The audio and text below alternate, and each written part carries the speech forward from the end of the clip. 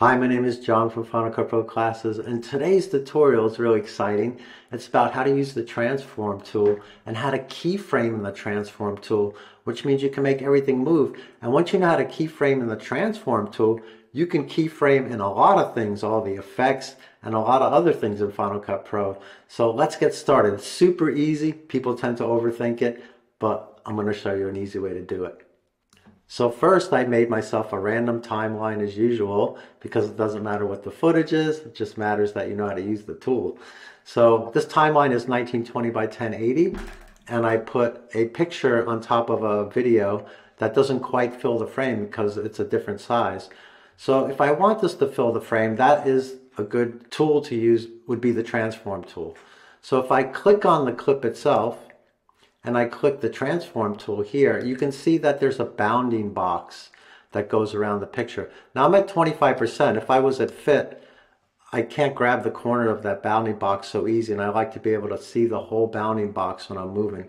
So I'm going to make this 25% so I can see the whole bounding box. If I pull the corners out, I can see that the controls in the inspector here all move because these are the same controls in the inspector as when you're changing the bounding box. If I move the position, I can see that the position controls are moving. So basically with the transform tool, if I just want to reframe it and just leave it there, that's where it's going to be. So now that whole picture fills the frame and you don't see through the picture. But let's say that I want this picture to zoom in. Okay, I'm going to reset everything. So I'm going to get rid of what I did. If I go to the transform and I just drop this menu down and say reset perimeter, it puts the picture back to where it was. So now I want to do something different. I'm going to start the beginning of the clip. I'm going to hit my up arrow key and I'm going to fill the frame. And I'm going to pull it down a little bit.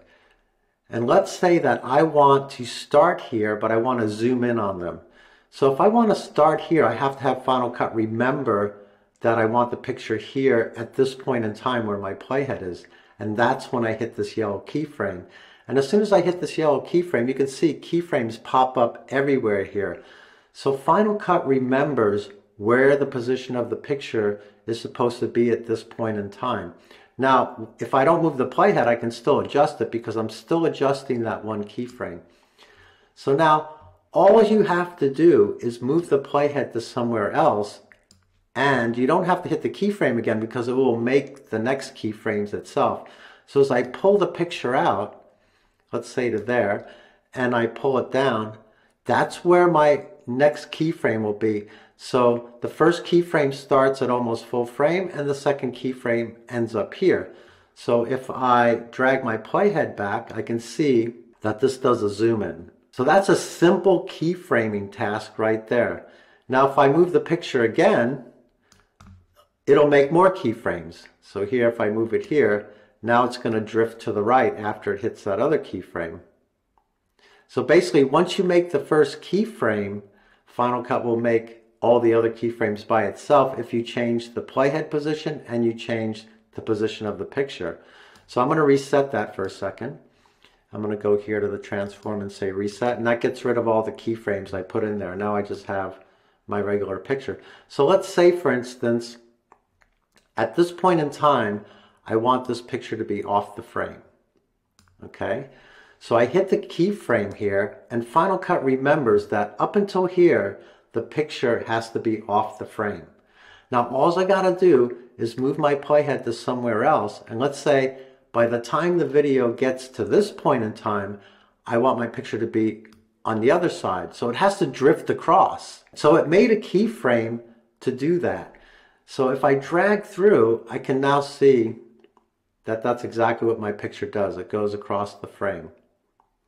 Now let me reset that again. So basically, once you make the first keyframe, Final Cut will make keyframes for you as you change the values and change the position of the playhead. So let's say, for instance, I want to do something really crazy just to show you how keyframe works. So I'm going to take this picture. I have no keyframes. I already reset the perimeter, which gets rid of all the keyframes and puts everything back into the frame. And I grab this bounding box and I make it small. And maybe I twist it a little bit. And then I drag it here.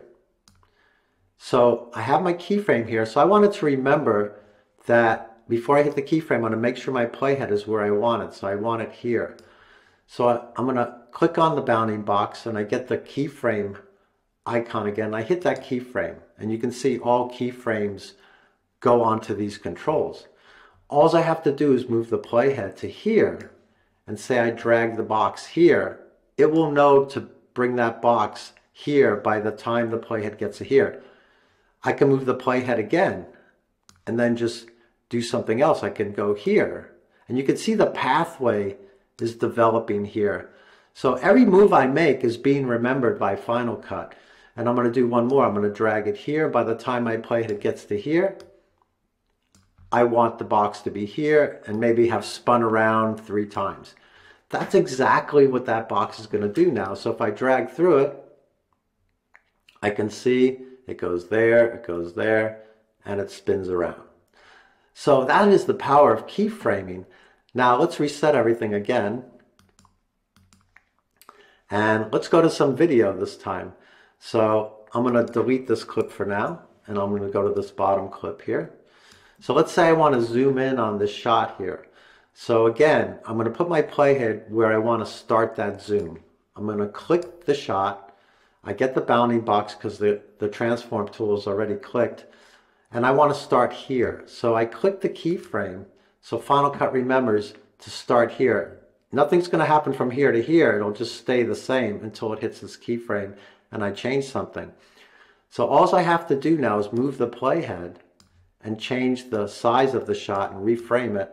And that's exactly what that's going to do. And then it will stop here because there's only 2 keyframes. So if I drag through the shot, you can see that it does exactly what I want it to do.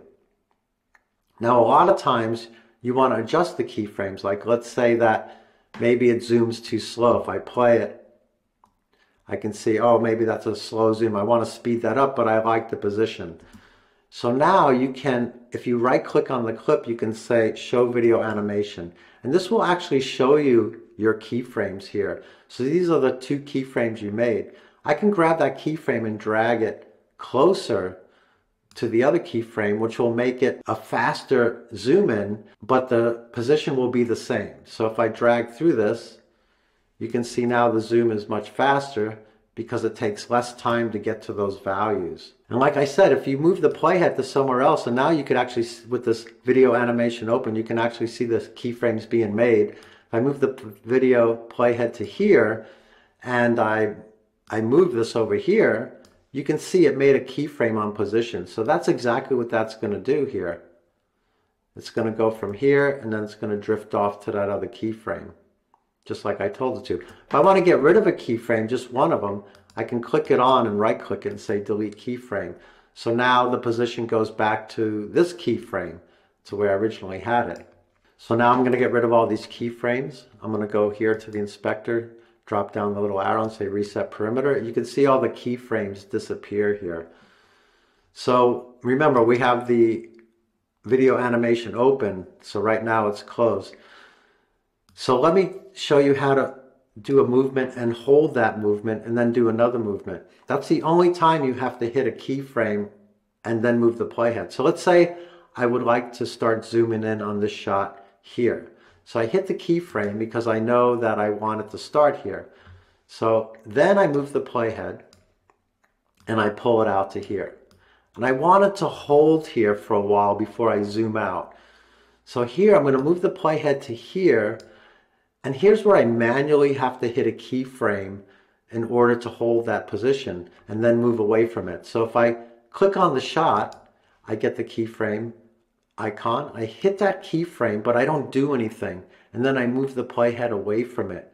And then I can do something with the shot. Now I can't see my bounding box so good, so I'm going to make this even smaller. So now I see my whole bounding box. And I want to put it back to, say, this position. So between those 2 keyframes, when I hit that one manually, that position is going to hold. And if I open up the video animation, I can see my keyframes are here. And here's the one I hit manually, and then I moved away from it. So when I hit a keyframe manually, it takes the value from this one, unless I do something. So basically I hit it manually, and then I moved away and I did another move. So if I drag through this, I can see it zooms up there, it holds, and then I zoom down again, and it holds because there's no other keyframes after that. So let's do that one more time just so you get that. I'm going to reset the perimeter and get rid of all those keyframes. Okay, all those keyframes are gone. And I'm going to close this window here, hide video animation. And let's just do that one more time so you understand that. So actually, I'm going to open up the video animation window so you can see the keyframes being made. So here, I click on the shot. I have my transform tool on. I'm going to make this a little bit bigger, 25%. And I want the shot to start there. So I click it inside the bounding box. I hit my keyframe. Then I move my playhead to somewhere else and I blow it up. So you see I didn't have to hit a keyframe when I moved the playhead because I was changing the value. But now I want the value to stay where it is for a while before I make another move. So I move the playhead, and here's where I manually have to hit a keyframe and then move away from it. So I click on the picture, I get the keyframe, and I hit it, and that keyframe appears here. It takes the same value as this keyframe because that was the last keyframe. But now I don't do anything and I move away from it. And here's where I can change the value and it won't affect this keyframe here. So I can't reach the bounding box. I can always go to the scale all. It's the same control until I get the bounding box back and I can put it back to where I want it. So I say just roughly I want it there.